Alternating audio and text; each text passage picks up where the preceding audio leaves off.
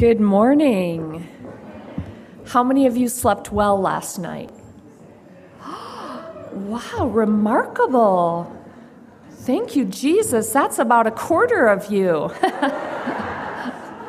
That's awesome. I would not have been raising my hand. But you know what? It's always great when you don't really sleep well the first night, you crash the second. So hang in there, girls. I've never been up here before, as I think I mentioned last night, and we came in Thursday, and so we were with Dennis and Tricia Kent.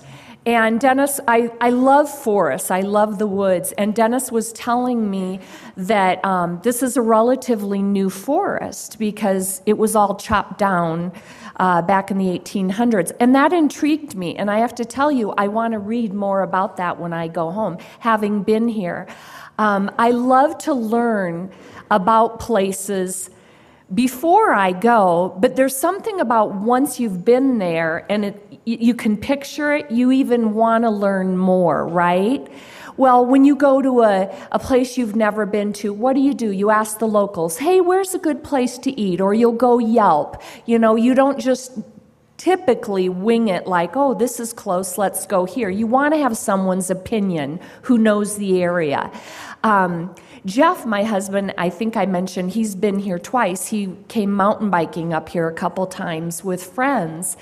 And, you know, having the first time he and his friends had ever been here, they had a map. They had a road biking map. Wisdom would dictate that if you've never been to a place, either ask the locals, find out in advance, or get a map, right, from someone that's charted the area before you.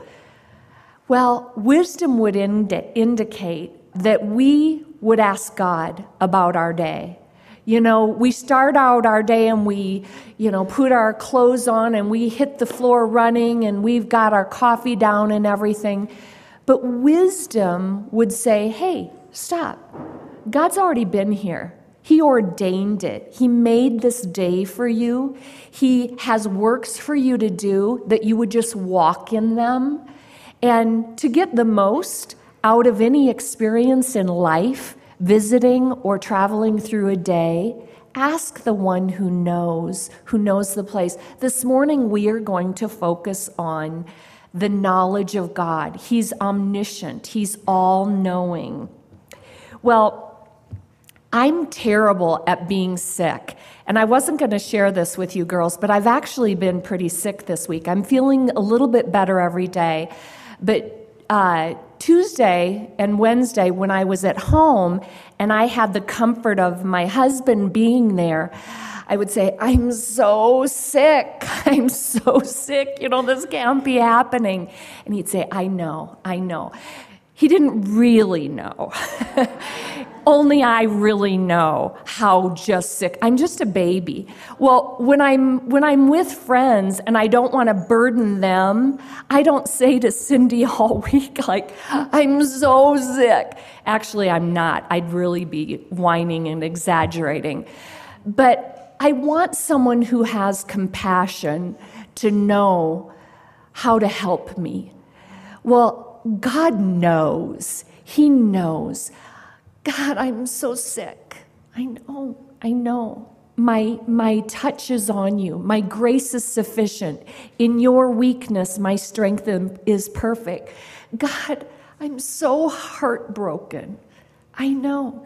I'm saving up those tears. It breaks my heart too. God, I'm so concerned. We don't have a job. I know.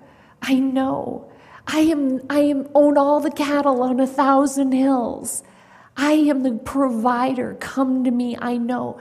We can pull off all thoughts of needing to cover up or act a certain way or not expose ourselves completely with God.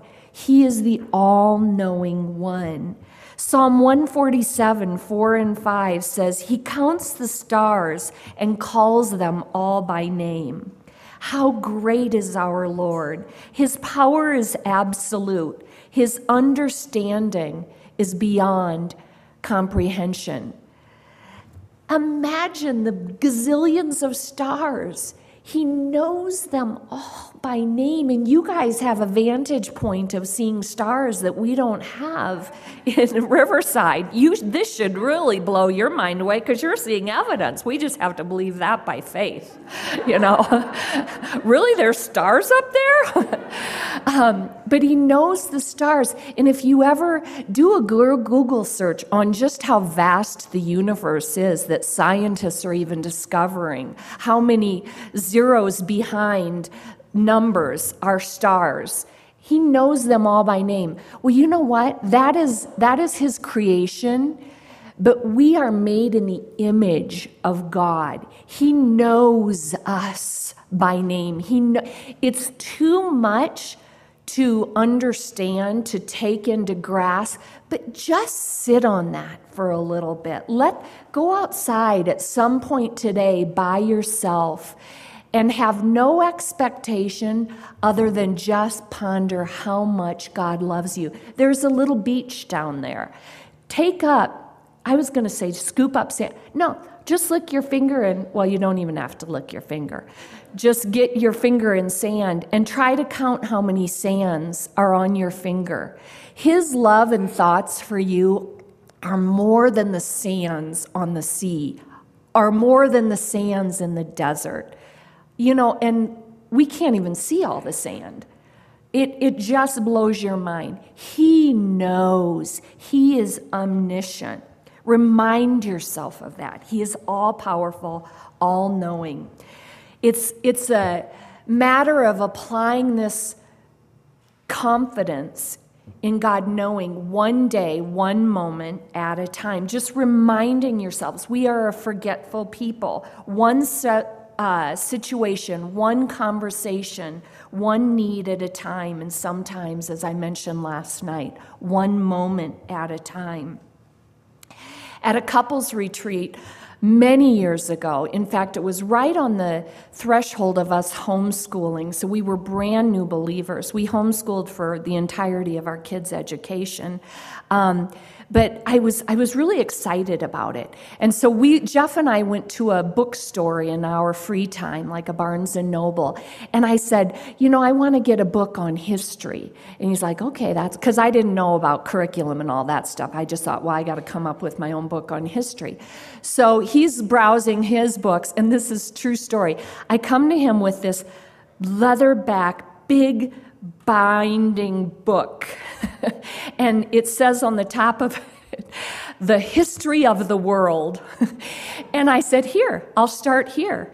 And just like, how about if you just slice one little chunk of history at a time? I wanted my kids to know it all. If I'm going to homeschool them, I'm going to put on my Supermom homeschool cape, and I am going to teach them the history of the world. Whoa, did I get a wake-up call? He says, just start with one point in history at a time. And that's, He invented knowledge. He knows it all. But as it soaks in, start with just one moment at a time. God, it's good. It's sufficient. It's comforting to me. It's reassuring to me that you are in this moment. You've gone before this moment in time or this situation. He is omnipotent, all-powerful, as we mentioned last night. Slice off just one application, one day at a time, with the power of God, now with the knowledge of God. Slice off just one application at a time. He is all-knowing. And the more you know about God, He reveals Himself and His plan and His heart and our sinful nature in every page of Scripture. The more we can have confidence and faith and rest in that, the more we can trust. Imagine, God not only knows the number of stars in the universe, He knows them by name. I already said this. Studies show the stars' universe is more than the grains of the sands of the earth. All the beaches, all the desert, the universe is more expansive than even the stars in the universe, than all the grains of the sand. What an incredible picture of the omniscience of God. God knows me, he knows my name, and I'm made in his image. And I don't remember if I prayed or not, but this is a great time to pray, right? Lord, thank you for your love for us that knows no limit. It is as vast as the heavens, as the universe, as deep as the sea, and I understand this lake is one of the deepest in the world. Lord, it's deeper than the oceans, Lord, but yet it is so intimate that you know every breath I take. You know the thoughts that I have before I even think them. You have an answer coming to every prayer I will ever pray in the name of Jesus before I even utter it, before I even know it's a need. That's just too much for me to understand. But I'm thankful, God. I'm thankful that love is so great. And as we consider your omniscience, Lord, help us to apply it and be changed by it and comforted by it and declare that to a lost and dying world. In Jesus' name, amen. Psalm 139, 1-4. O Lord, you have examined my heart. You know everything about me. You know when I sit down or I stand up. You know my thoughts, even when I'm far away. You see me when I travel and when I rest at home. You know everything I do. You know what I'm going to say, even before I say it. God knows all about our future. Jeremiah 29:11 and 12. This should bring such great comfort. This is my husband's life verse. For I know the plans I have for you, says the Lord, plans of good and not for evil or harm, to give you a future and a hope. And in those days when you pray, I will listen. He listens to us. His plan will unfold, and he listens as we pray. If we believe he knows, and we know he cares for us, he cares about us, he cares about things that concern us, it should increase our faith and our ability to trust him. Faith and trust to make it through the seasons and the storms that we talked about last night. And that he has the power and the knowledge, the power to calm things down, settle things down, and then the knowledge where we need to land in this, what will await us when we land in this, when we get to the other side, not if we get to the other side, but as his child, when we get to the other side. So based on the fact that God is omnipotent and omniscient, how is my faith lived out? If his ways and his understanding so far beyond me, how can I grasp? How can I even handle that?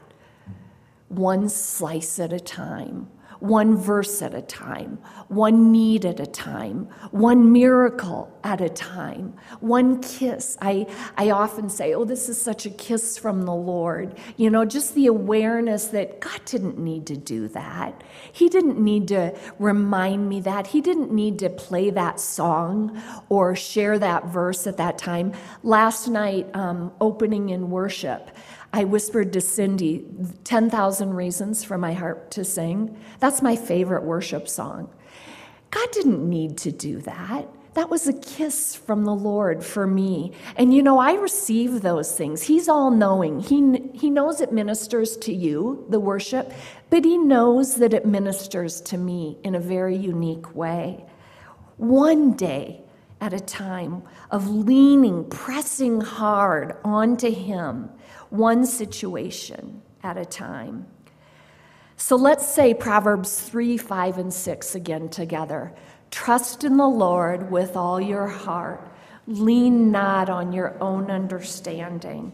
In all your ways acknowledge him, and he will direct your path. And today, this morning, lean not on your own understanding. It's obvious. We have faulty understanding. Am I right? Do sometimes our emotions guide us in our understanding or perceiving a situation incorrectly? Sometimes does that happen? Don't leave me up here by myself. Just sometimes. Yeah. This morning, so, if we know our thoughts are wicked, if we know there's roots of stuff there that shouldn't be there, bitterness, envy, jealousy, whatever, we need to press hard into the Lord. This morning, I want to focus on having a teachable heart. Do you have a teachable heart? Trisha, I'm so thankful, is going to have just a little workshop then, because ours is the heart behind why we want to study the Word of God. And Trisha's going to equip us for a little bit of the how-to, because we need both. Without the heart behind it, it's just an exercise of intellect.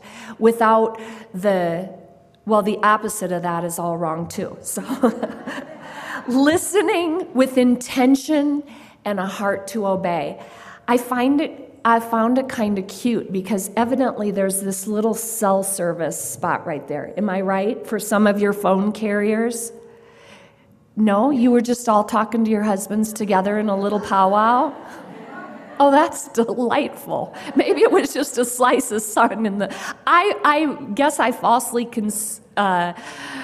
concluded that must be where, like, Verizon gets their cell service. I have AT&T, so I get it fine in my room.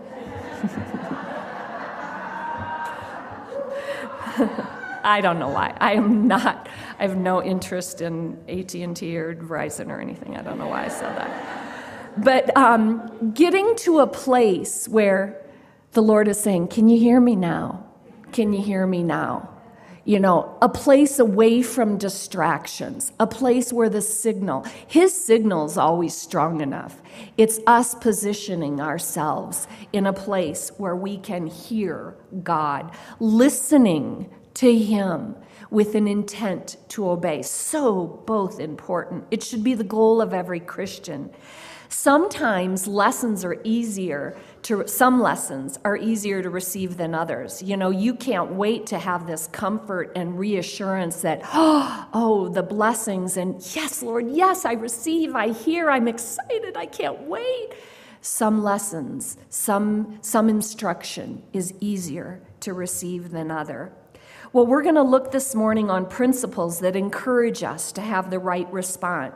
The benefit is going to be for us first, our lives in having the abundant life, but then just as important is bringing God glory with our lives. You know, we are not in a bubble. It is not all about us. We want to live a life in obedience and honor to the Lord, to bring Him glory. The purpose we were created to enjoy God and bring Him glory forever, to know God. Things in life we learn, some are because of necessity. School subjects, it is still a law in America, thankfully, that a child needs to go to school. We have options on how that is fulfilled, but it's the law that children go to school. So those lessons, math, reading, spelling, those are not a choice. Other lessons are by consequence. You put your finger on a hot stove, that is a lesson, you know, that hurts, and children learn that by consequence. As we get older, we learn lessons by consequence. If you speed, you are going to get a ticket. It doesn't pay off. And still other lessons are because of a personal desire to learn. As a child doesn't have to ride a bike. It's not a law, or swim, or play a sport. It's a lesson they will learn, a skill by choice. Elective subjects in school as you get older, foreign subjects, home ec.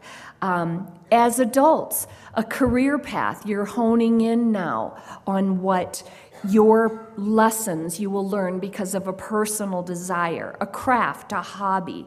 Regardless of your motive, whether you have to, it's a consequence, or a personal desire, lessons are a reality of life.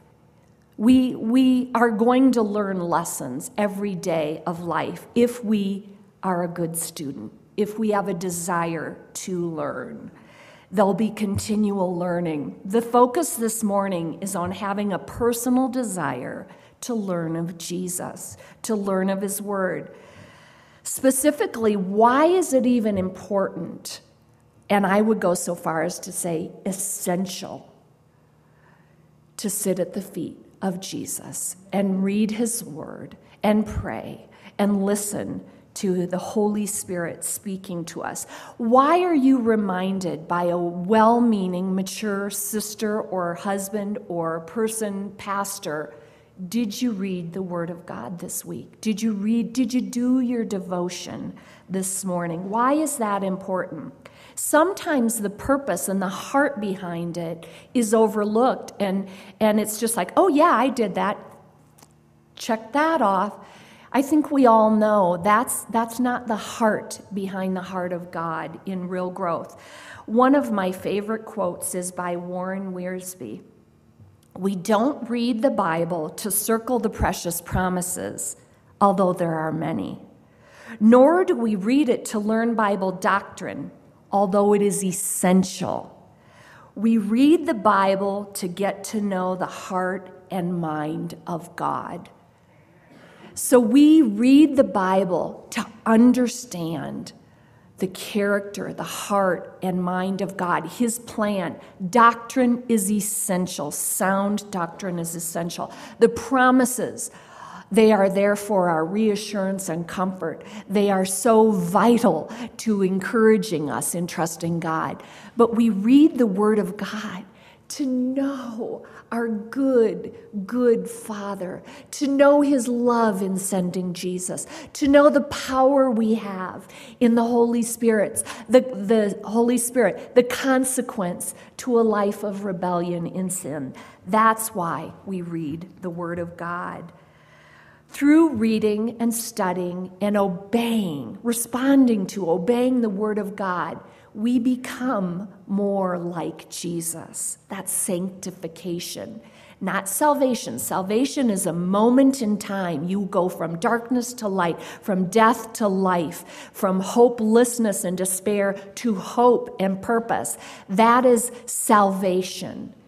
But sanctification, we are all in the process of it. From the moment of conversion until the moment of our final breath, we are being made more and more in the image of Jesus. We are all learning.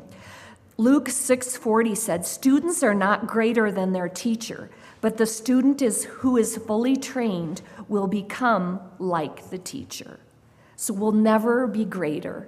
We'll never be greater than him. But we, as we study and obey and fully trained, as the scripture says, we will become more like Jesus. We will find matters of trust much more easy to accept and bring glory to God through. So focus this morning on having a teachable heart. So much in our attitude and our desire is involved. The amount of effort involved, our response to what we learn is tied to our ability to trust God. Think of watching TV. Some shows, we don't even have cable anymore. We have like little banana ears. We have little rabbit ear antennas. So we don't even have cable anymore. Some TV shows are just mindless entertainment. There's no emphasis, thankfully so, on desiring to apply and remember and be like what we see on TV, secular TV. Do I hear an amen on that? Amen. It's a waste of time in many cases. What I do miss about having cable, though, is the History Channel and the Learning Channel and things like that. Those were our favorite shows. I love to learn, but you know what? There's a lot of YouTube things that you can selectively watch what you put in. I love to learn. But even those shows on the History Channel and things like that, Discovery Channel, I loved like the Alaskan wilderness shows, you know. I'm not watching that with a desire to learn and go out and do that. My husband might be. We both would love to live off the land if there was a church that God wanted us to be a part of in no man's land. But anyway, I'm off. I'm on a little rabbit trail with that. So these shows I don't watch with the intent of changing my life or applying much of what I watch to change who I am or what I do. But what about instructional videos? In my many years of homeschooling, especially as the kids got older, there's great tools of instructional videos on math lessons. And we did with the intent. We would pause, we would rewind, we would, look and, okay, you'd look more closely because a grade was dependent on our kids getting this subject. So it stepped up a lot in our note-taking, in our attention, all in an effort to master the material. Grades mattered. It takes a teachable heart, though. Truth is, even in important classes, some may not care or have a desire to learn, and a grade will affect that effort. But we're not being graded like on a scale, like in school.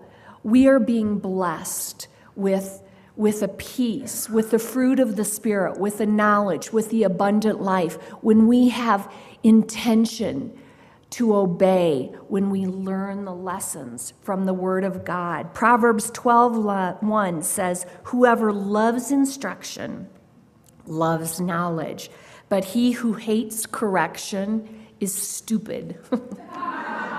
That's the Word of God. So we don't want to be stupid, do we? No. We want to have a teachable heart. We want to lean on God's understanding. Lean not on our own understanding. We are stupid when we do that. We affect the lives of others when we lean on our own understanding, when we follow our flesh and the world and our sinful desires. A good grade is not the goal, but the abundant life that God has for us as we make the effort to apply in obedience what the teacher instructs. A peace that passes understanding. Philippians 4:6-7. Be anxious for nothing, but in everything by prayer and thanksgiving. Make your request known to God. And then that peace, as you trust Him, as you talk with Him, as you obey Him, will guard your heart and mind in Christ Jesus. So open your Bibles, ladies, to Psalm 119. I'm taking you to the history of the world, the longest book in the Bible, Psalm 119, the longest chapter in the Bible, rather. But we're only going to look at a few verses 33 to 40. And when I thought about, okay, I really want them to know the importance of the Word of God, there's every page in Scripture would point to that in some fashion or another. But this psalmist, all but just a couple verses, this psalmist goes back to the Word of God, the precepts, His statutes, the law. This psalmist knew the importance of everything going back to the Word of God as life. So, Teach Me, O Lord, is the title of my message. Teach me, O Lord, but kind of a subtitle would be not leaning on our own understanding, leaning on His understanding. We understand with this title, Teach Me, O Lord, that I am the student and the Lord is the teacher. Psalm 119, 33 and 34. Teach me, O Lord, the way of your statutes, and I shall keep it to the end. Give me understanding, and I shall keep your law. Indeed, I shall observe it with my whole heart. I've got just 3 little points this morning. 1, student learning. Teach me, O Lord. We're a student learning. And that's a statement, but I want you to pose it as a question personally. Am I a student learning? God wants us to be. That is the goal of an abundant Christian life. I am a student learning. I don't know it all. You know, I mentioned real quickly last night, I am a substitute teacher at Harvest Christian School. And we have from the little babies pre-K to 6th grade. And the kids know me well enough to know by now I've been doing that for 7 years since our youngest graduated high school. But they know my favorite part about subbing, my favorite part about teaching is when they have a subject that they don't get. Usually it's math. And I'll teach the lesson to the whole class. And then I'll say, now, do you guys have it? Okay, if more than a third of the class don't have it, I'll reteach it, maybe using other little memorable tricks or something. Okay, now, how do you feel about this? Do a couple sample things. And then they know that if they don't get it today, tomorrow's lesson is going to be harder. So they've all made a promise with me. They promise that they will raise their hand. Mrs. Dietz, I don't get it. Come by my side and teach me this one-on-one. And when you can see in a child's face when they don't get it.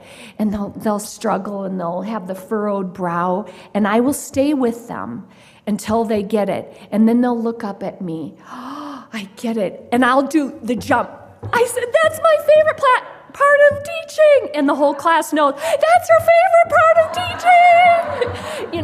So there's no shame. I never, especially with a sub, they're like, oh, I don't want to ask her for help. God says, I am here. I've sent it in my word for all who would read and believe. But my Holy Spirit will be in your life, and he's there with you. And you stay on this one problem. You stay on this one issue of life. And you keep looking to me and saying, I don't get it, God. Or I can't get it. I don't want, or it hurts too bad. And he's like, okay, we're going to keep at it. I'm going to keep reminding you. I'm going to keep loving you. And then when you look up at him and you say, I get it, God. I get it. Don't you just picture the Lord saying, she gets it. She gets it. Jesus saying to the Father, she gets it. She gets it. He loves us. There is no shame in coming to our Creator and saying, not only don't get it, I don't want to get it, Lord. I don't want to do it. He is the teacher. Teach me, O Lord, the way of your statutes, and I will keep it to the end. Give me understanding, and I'll keep your law. Give me understanding. The implication is we don't have it. This point is critical to understand. It's true in ourselves and true in others. We are all students. If we look to some other person to have all the answers or to live the perfect life that we know Christ did, we miss it. We are all students. That should speak grace and compassion and agape towards each other. It also should speak encouragement. I long to encourage you in your faith, but I also long to be encouraged by you in my faith. That way we are a mutual blessing to each other. That's Romans 1:12. In the old New Living Translation, they redid it and messed it up. But learning is an ongoing process. The implication is that we build on what we don't know, add more to our knowledge. Sanctification, as I said, being more like Jesus. It should be growth in applied obedience to what you've already learned. What they're learning in 4th grade is not what they learned in pre-kindergarten. We have refresher times. There's always review things, review spelling words. They learned them at the beginning of the year, but they still need the refreshing. So we refresh, but we build on what we already know. Biblically, ladies, you cannot separate learning from obedience. You have to have applied obedience in order to learn. If you keep touching that stove, you are not learning that it hurts and it burns. Learning is the application of obedience. You can't separate one from another. Teach me, O Lord, the way of your statutes. The psalmist cries out to the Lord to be taught, not just crying out for a quick fix to the problem. We're prone to do that, aren't we? Lord, I know I trust you.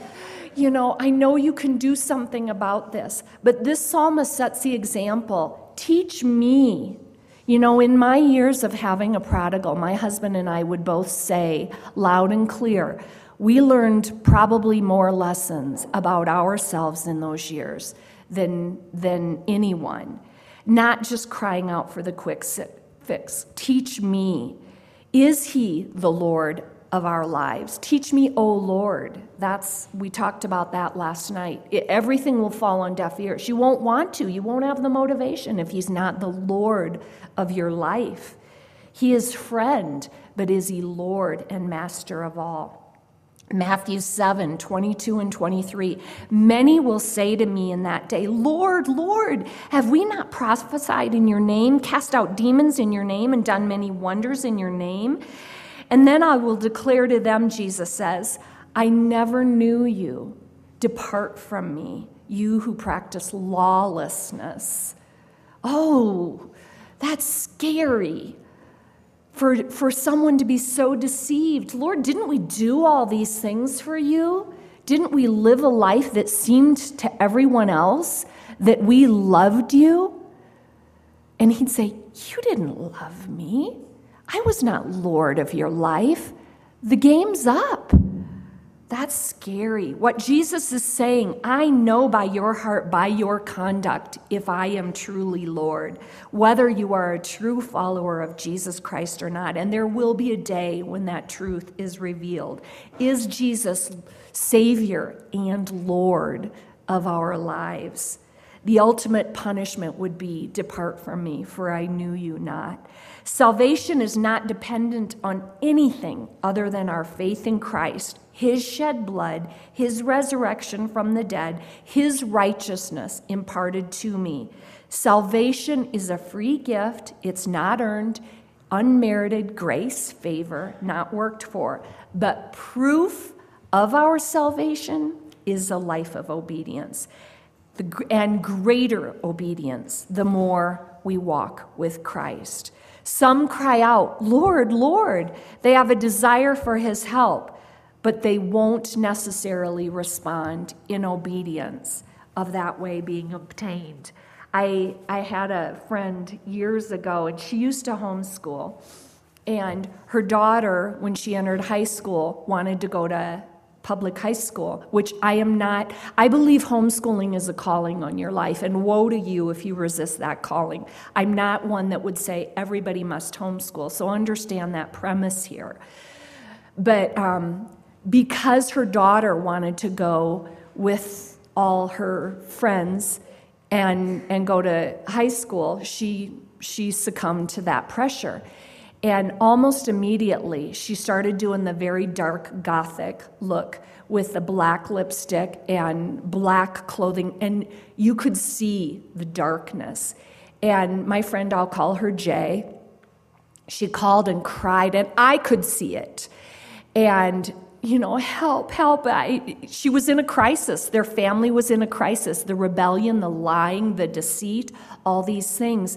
And she knew to turn to the Lord for help, to cry out to help. She knew of God's love, his faithfulness, his ability to help. She did not lack faith.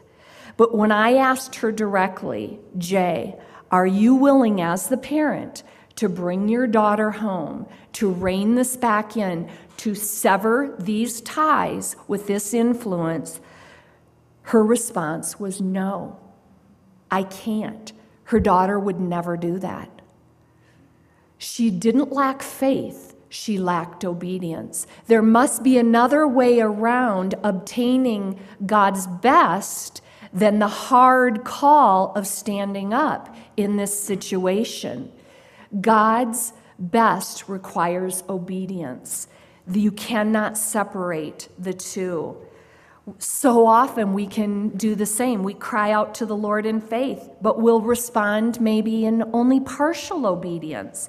I don't mean to imply that you have an intentional rebellious heart, but somehow you're leaning on your understanding and God's understanding and hoping these two will somehow, like in a marriage, give and take, give and take. No. God requires complete obedience. You may think, God would never have me do that. Thus, it's the partial obedience. God would never have me stay in this marriage with my husband, whatever. Partial obedience is disobedience. Verse 33, and I shall keep it to the end. Give me understanding, and I shall keep your law. Remember that show, Are You Smarter Than a Fourth or Fifth Grader? Someone that definitely is a lot smarter than me. It's funny how facts and information that you used to memorize and study and be tested on and pass with flying colors are easily forgotten. Even simple lessons that you learned in fourth grade, right? You knew that. It's on the tip of your tongue. Well, what was that? What's the biggest planet? Even when motivation to recall those things is a lot of money, there's, come on, $1,000 if you can tell me what the biggest planet is. It's like, oh, where is that fact? Well, that shouldn't be with the Word of God. The psalmist is crying out, keep your word in my heart. Keep means to guard, preserve, protect, maintain, obey. Keep studying, keep remembering, keep applying, guard those things, those truths. I post every day a scripture on my Facebook wall. Jeff and I have been doing that for about 5 years. And I go back to that throughout the day. Today was just a very short psalm on praising the Lord. You go back. I keep that. Those are things I meditate on throughout the day. Ask the Lord, and Tricia will help you on how to study the Word of God, what it means. Ask for Him to help you to remember. Ask for Him to help you apply in obedience. James 1:5 says, if any of you lack wisdom, raise your hand if you lack wisdom, ever. Everybody lacks wisdom. Yeah. Everybody lacks wisdom in really every issue of life, I believe. So what does this promise say? If you ask, I would say, since we lack wisdom, let us ask of God, who gives to all liberally, without reproach, without finding fault, it will be given. And then James goes on to say, and if you doubt, you're like in that boat being tossed around. Well, I think you can do it, and no. And I love that little addition that without giving reproach. God never will say, you got yourself in this mess. You get yourself out. He will never say that. There will be consequence for the messes and sin and rebellion. That is, He wouldn't love us. His law wouldn't be holy and right and true if there weren't consequence to disobeying it. But you know what? The consequence to going on in that is far, far more grievous than to just stop. God, I lack wisdom here. I lack the heart here. I lack the will to obey here. Teach me. I am the student. You are the teacher. Guard your word in my heart. Keep me on the right path. When we realize that the way that by obedience to God's commands, we find true peace and happiness and richness, we will hunger for even a greater commitment to obedience. I was talking recently to a young man, and he was dating a young lady. And we know this family well, and I didn't know the young lady he was dating, so I felt I had the liberty. I said, is she a believer? And he's in high school, and he says, yeah, she is. And he says, but I don't think it's a sin to date someone who's not a believer. ding, ding, ding, you're wrong there, but I didn't slam him with that. It was interesting because he goes on to say, he says, it's just a lot easier when they are. And I said, you have a perfect defense for why it is right and good to obey God. It is a lot easier.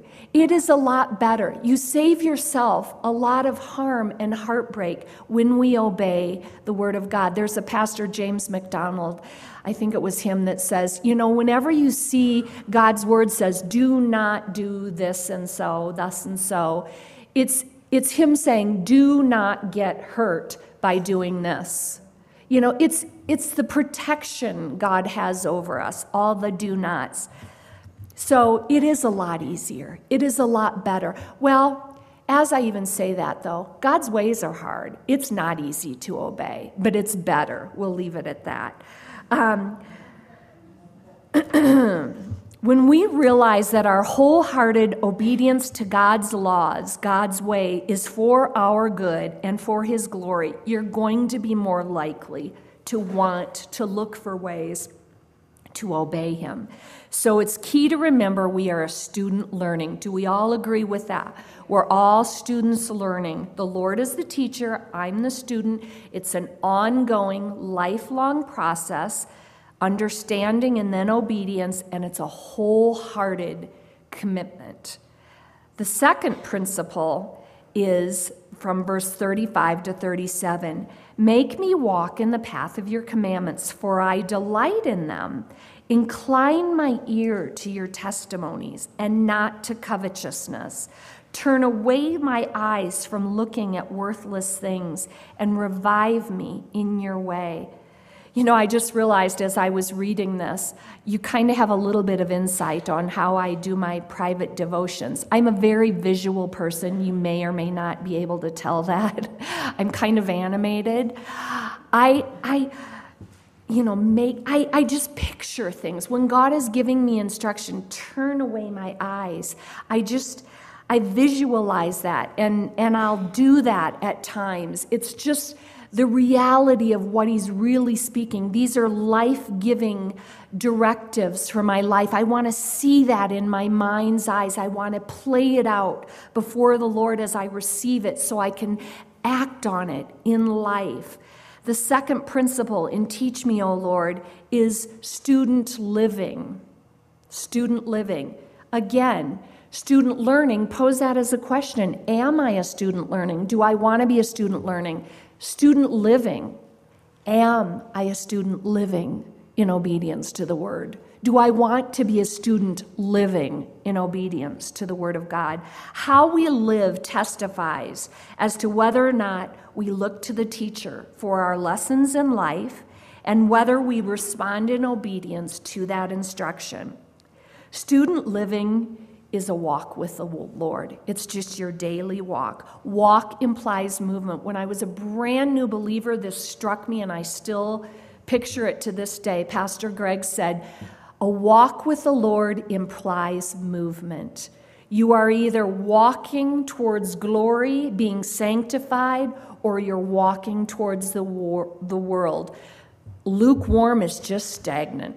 Am I using my gifts? Am I growing? Am I reading? Am I obeying? I'm walking towards glory. I'm walking towards a life that honors Jesus. Am I looking a lot more like the world in what I watch, in how I talk, in what I do with anything, my time, resources, gifts? Then you're walking that way.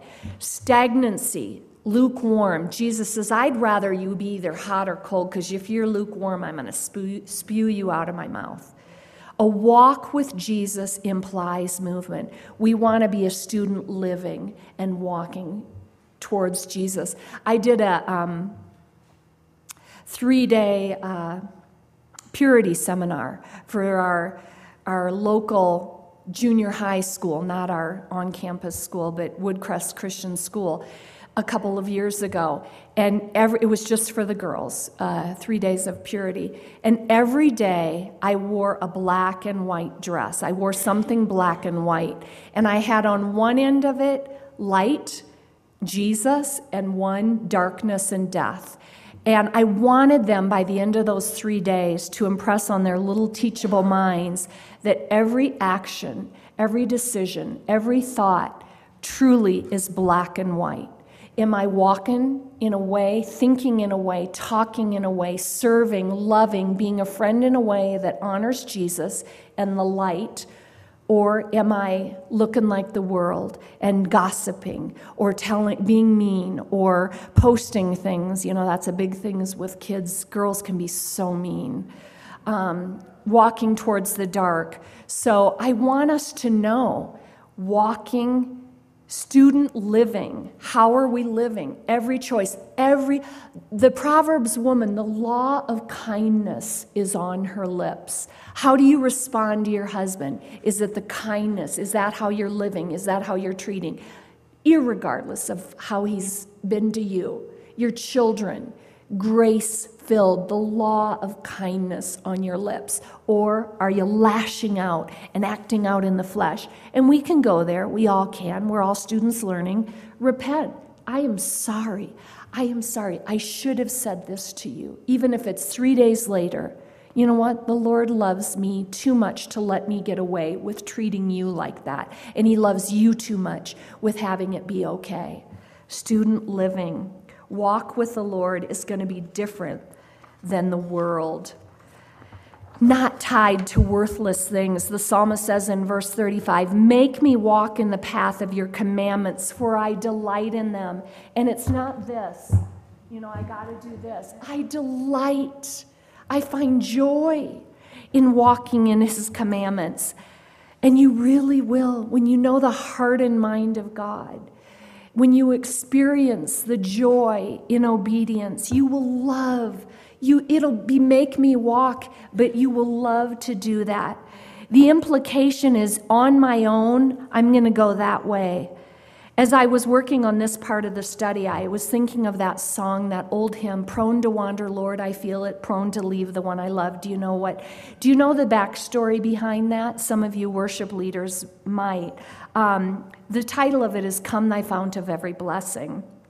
And Robert Robinson, who penned that great hymn, had always been prone to wander. As a teen, he got in real serious trouble, and then he gave his life to Jesus, and he was converted, and he went into ministry.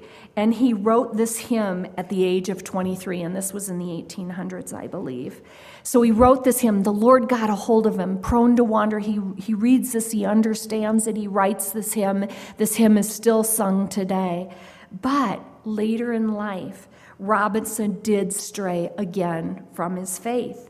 And he was once in a stagecoach. He sat by a lady who was reading a hymn book with this old hymn, and she showed him, Come Thou Fount, saying how wonderful it was. He tried to change the subject, but he couldn't. Finally, he said, Madame, I am the unhappy man who wrote that hymn many years ago, and I would give 1,000 worlds to enjoy the feeling I had back then. Prone to wander. God got a hold of him, used him, blessed him. He wandered again, and he's thinking, I would give 1,000 worlds. But you know what? It doesn't say in the account of his life, but Jesus gave his life that he would come back and give second and third and 100 chances to live with that blessed assurance again. The fount of every blessing is through Jesus and the obedience to his word. We do well to acknowledge our tendency to wander in our flesh and sinful ways. Every single one of us is prone to do the same. Paul reminds the Corinthians, 1 Corinthians 10, 6-13, of the examples in Scripture that caused some to fall. He said, these things are set for our examples. Learn from them. Don't do as they did. Don't fall to lustful thoughts. Don't be idolaters. Don't be sexually immoral. Don't give in to temptation. Don't complain. You know, isn't that interesting when you have these sexually immoral and lustful thoughts and all that? And then he's like, and don't complain. We're prone to wander and complaining, right? Guard my heart. I want to learn. I want to obey. I want to be a student living. He says these things are written for our examples, for our admonition. Verse 12 in 1 Corinthians 10, he says, therefore let him who thinks he stands take heed, pay attention to this, lest you fall. Don't be prideful. Realize, God, I need your help. So contradictory to our flesh and the worldly way of thinking, saying, you can't make me do that. Boy, do we have a generation of kids that are thinking, you can't make me do that. And I'm going to protest don't get me started. I'll leave it at that. But a humble, dependent, Christ-honoring life is make me follow your commands, because I know I'm prone to wander. The flesh and the spirit are always at war with each other. Jesus came and saved our spirit. He saved our lives, but we live in a fallen flesh and in a sinful world. And that war is more intense than ever before. A life given over to the flesh will end in death. A life yielded to the Spirit is going to lead to an abundant life here and for all of eternity. The way the Lord answers this prayer is by filling us with our helper, our counselor, the Holy Spirit. And we're going to focus on his role in our lives tonight, that he is always with us. We cannot walk in a manner pleasing to the Lord apart from abiding in Jesus, apart from help and enabling of the Holy Spirit. John 15:5, I'm the vine, you are the branches. He who abides in me and I in him bears much fruit. Without me, you can do what? Nothing. Nothing. Without him, we really, of any significance, can do nothing. We'll bear much fruit on the other hand if we abide in him. Galatians 5, the fruit of the Spirit, love, joy, peace, patience, kindness, goodness, faithfulness, gentleness, and self-control. That's an abiding presence of Jesus in our lives. That's the student living, bearing fruit, a life surrendered to the Spirit of God, yielded to and obedient to him. It's a benefit for us, and it brings him glory. Verse 35b, for I delight in it. It's the best. It's the best way to live. Student learning, student living. And finally, maybe not finally, almost finally. Verse 36 and 37, incline my heart to your testimonies and not to covetousness. Turn my eyes away from looking at worthless things and revive me in your way. God's word will direct our whole being, our heart directed to his testimonies as we read this, and then not to covetousness, not to pining after the things that we want. It's destructive, the covetousness. The tactics of the enemy to lure us away from a thankful, grateful, content heart know no limits. The enemy will try to deceive and tantalize us with what we don't have. If you've ever been to someone's house and they've recently done a kitchen remodel and whatever, your dishwasher's broken, whatever, there's no limit to how the enemy wants to come in and, well, if you just had a dishwasher, then you'd be content. So your husband, you save, you get a new dishwasher, and it's that stainless steel, but your refrigerator's white. And you're hoping, the icebreaker's already broken, and you're hoping the icebreaker will be the precursor to the fridge so you can get a matching stainless steel fridge. And then your sink is that old, white, scratchy stuff. And then you want the granite counters. And if you only had the granite counters, you would be content. But your granite counters, you've got this yellow tile on the floor. And your walls, wallpaper, who has wallpaper? And it knows no limit. Direct my eyes, Lord, to following you, not to pining after what I don't have, because it will never stop. And you know what? All those things, if you have the money and the budget, you can buy them. Okay, that's fine.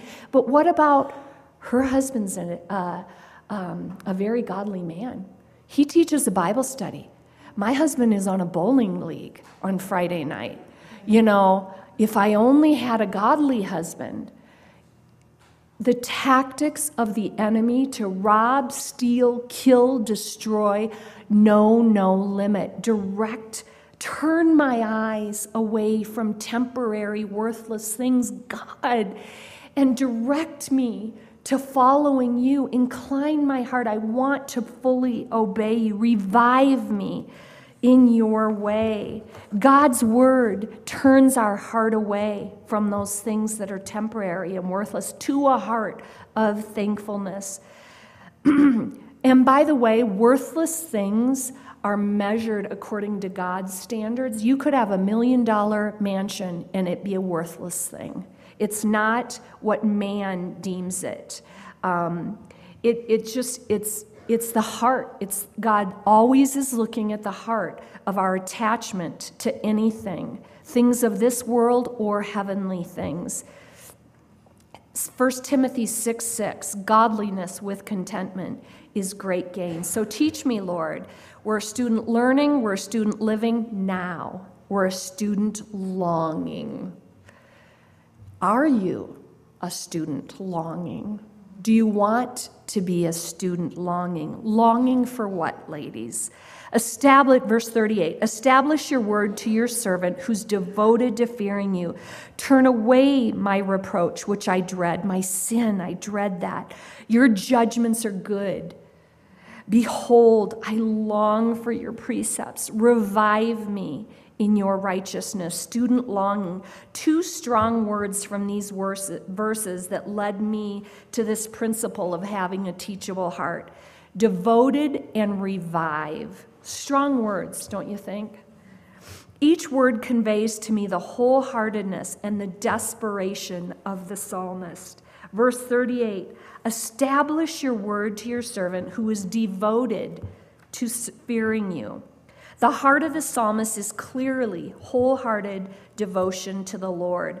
Devotion, it's a fiery, hot dedication. Full time and energy towards something. What are you devoted to? Ultimately, even if we have a beautiful family and we are devoted to them, our supreme devotion, our fiery, hot attention, premier focus should be to the Lord. And then the family and the ministry and the workplace and the everything will be the beneficiaries of the right vertical attention. Why is it so important for Christians to have a devotional life? Devoted, fiery hot. Time set aside before the Lord to pray, to be still, to prioritize, to submit your thoughts, plans, dreams to the Lord, to seek His will and direction. The essential part of this is reading and meditating on the Word of God.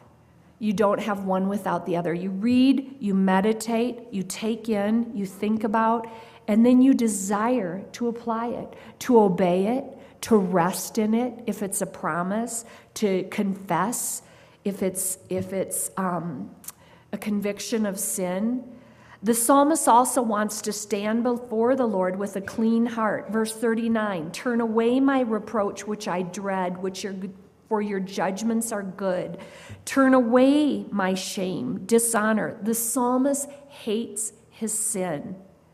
In Jesus, our sin is removed. Romans 8:1, there's no condemnation for anyone who is in Christ Jesus, who doesn't walk according to the flesh, but walks according to the Spirit. Another tactic of the enemy, you did this, that shame, that shameful, sinful act, take it to the most 10th degree you can, no matter how shameful it is, if it is covered by the blood of Jesus. We are washed white as snow.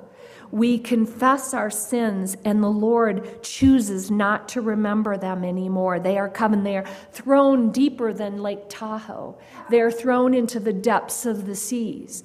They are as far as the east is from the west. And do you know that east and west never meet?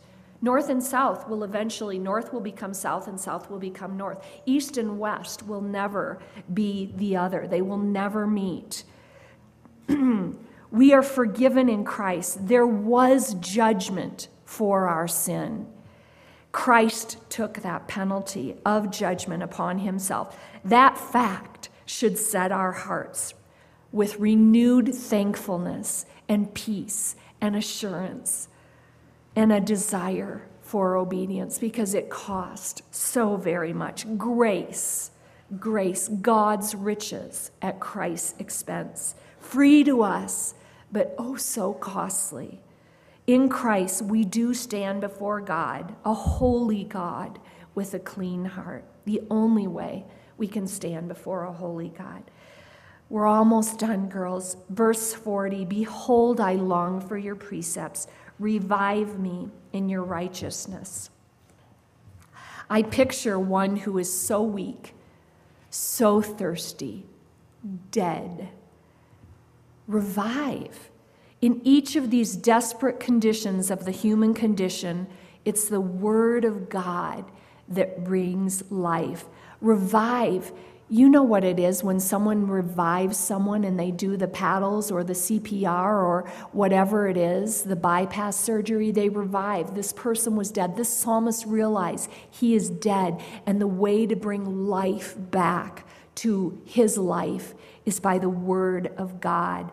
The psalmist who penned this Psalm 119 cries out to be revived throughout this entire psalm. Psalm 119 verse 25 says, my soul clings to the dust. Revive me according to your word. Psalm 119, 107, I am afflicted very much. Revive me. Bring back life, O Lord, according to your word. Psalm 119, 149, hear my voice, O Lord. Your loving kindness, O Lord, revive me according to your justice. Psalm 119, 154, plead my cause and redeem me, buy me back. Revive me according to what? Your word. Your word. God's word revives the thirsty, the desperate, the longing. God's word is the lamp to our feet, the light to our path. Are we a student that wants to learn, that wants to live, and that longs for that word imparted in our lives? I hope so. And remember, we're all on this journey. We're all learning. You may feel like you just got in the pre-class and you're like, this is so deep. God knew you'd be here. He says, start. Just start. Start with one promise. Start with one thing from the message or from a worship song that is the truth of God's word, and let him revive you. Let him get you excited about learning his love. The heart and mind of God is revealed through his holy word. Let's pray. Jesus, we stand, we sit, we bow our hearts and our wills before you. Oh God, mighty God, you are all-knowing, and you have revealed your plan and your love and your purpose and your promise and the condition of man and things to come, things that have been, will be, and are to come, Lord. You have revealed it through your word. We have everything that pertains to life and godliness through Christ. And so thank you that we can know the living word of God. The word of God became flesh and dwelled among us. We know this Savior by the word of God. Help us to long to be more intimately aware and to obey, to respond, to long for your word in our lives. May it transform us day to day, moment by moment, Lord. So I thank you. I pray for Trisha as she just gives some instruction on how to study the Word of God. Let us continue to be students that gladly receive instruction. In Jesus' name, amen. Amen. Amen. Amen. Amen. Amen. Amen.